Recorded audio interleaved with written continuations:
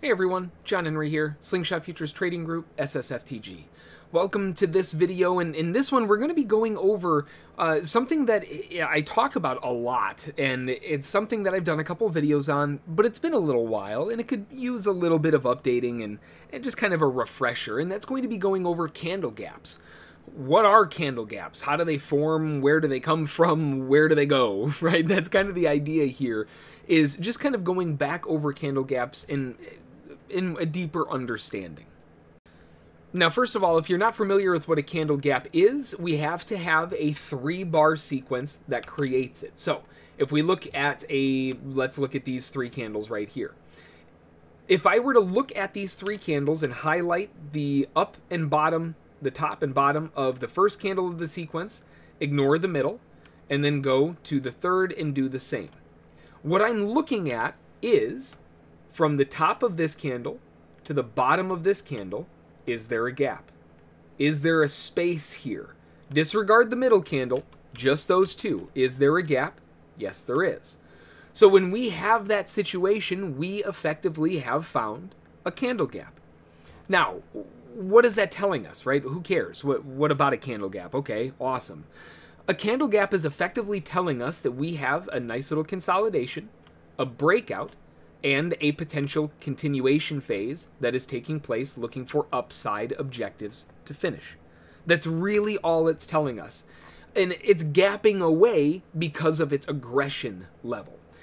So how can we use this, right? Why is this useful? If we look at the overall candle gap and I were to draw a box from the top of the first candle to the bottom of the third candle, that highlights that gap distance, right? This makes it a bit more visually obvious in terms of what I'm talking about. Now, if we were to take a measurement from the bottom of the first candle of the sequence to the bottom of the third candle of the sequence, right? The closest part that created that gap. And I take that measurement and I go up by 1, right? A 1-to-1 move. That is my upside target. That is a candle gap objective. And when you hit candle gap objectives, you don't typically mess around with them anymore when they're stopping dead in their tracks. But you'll notice, if you were looking really, really close, wait a minute, John, what about this? Well, what's this about? Right? How is this still the gap if this happened? This does happen sometimes before they've reached out and made a major objective. You can extend the gap over, because technically, even if I were to draw a box all the way over here to all the way over here, there is still a gap, right? So we still have an effective open candle gap, although the measurement is going to be a little bit narrower. So we'll go in, look at a slightly narrower projection, and forecast that one out. This gives us a really nice range that the market's going to want to look for. You've got the initial candle gap objective, and then you have the modified that's taken place, and this gives us a nice little zone that the market found quite a bit of resistance out of later on. Now, as the market's continuing, there will be situations where it keeps getting candle gaps, right? And in fact, if you look really close, if we were to draw a box around here and a box around here, technically speaking, there is some shallow little candle gapping. And even if we go all the way over, that candle gap actually did stay open. As crazy as that is, that's still technically open, although it's looking for very small targets. So what would we do with this one? Same mentality. Let me get rid of the other ones. We've got a gap from here to here. So I'm looking for upside objectives that fit the bill for that kind of move. And that would put an upside objective initially right here. Right, and again, when you hit these areas, you don't really want to mess around with them, but here again, it did come in and modify a little bit. So if we're looking at this, our modified zone, although it's very shallow, still gives us a candle gap objective that we can measure up to. That tells us that our targets should be a 1-to-1 move. And if you're not sure what I'm doing, my Fibonacci tool, this green line here is the 1-to-1 move. It's 100%.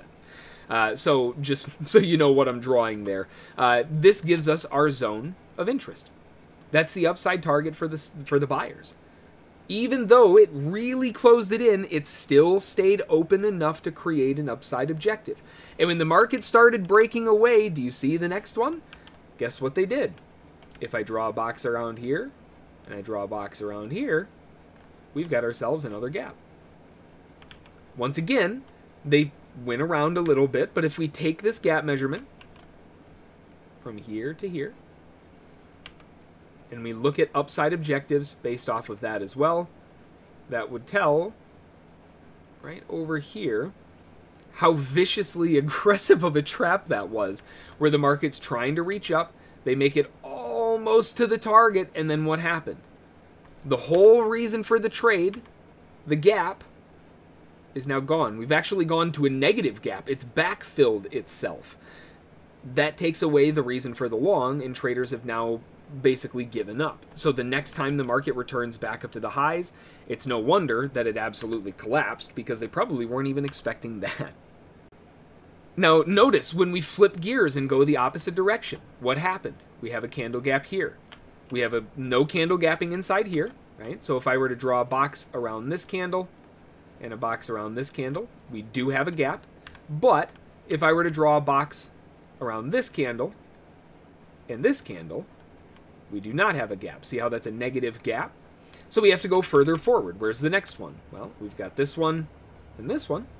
And that is a big old gap right inside the middle there. So as far as downside objectives go, we have another one that just lined itself up. And that tells us that when the market reaches down to, and unfortunately it did it in the aftermarket, but when it reaches down to this 14,615, that's going to be a major zone of interest. It's just, again, they did it in the overnight session. So regardless of the direction that you're looking at, whether it's a 15-minute chart, a 5-minute chart, a 1-minute chart, a tick chart, a volume chart, it doesn't matter. As long as it's not a chart that's based on distance, like range or Renko. Those aren't going to work with this, because there's always going to be a gap. But as long as it's outside of that and it's in the realm of what I would consider normal candles, these gaps can give you some really just huge areas to not only look for profit taking, but to tell you when it's still okay to continue in a direction. If you have an open gap, then you know the market's still got juice in the tank. It's still got room to go, and that can be a big confidence booster if that's the one thing that you were lacking in that trade. Either way, that's going to be going over candle gaps, why they happen, and why they're just so crazy useful. If you have any questions about them, drop them in the comments below, or, of course, you can always shoot me an email, jhb@ssftg.com. Until the next one, enjoy, rest up, and we'll talk to y'all then. Thanks.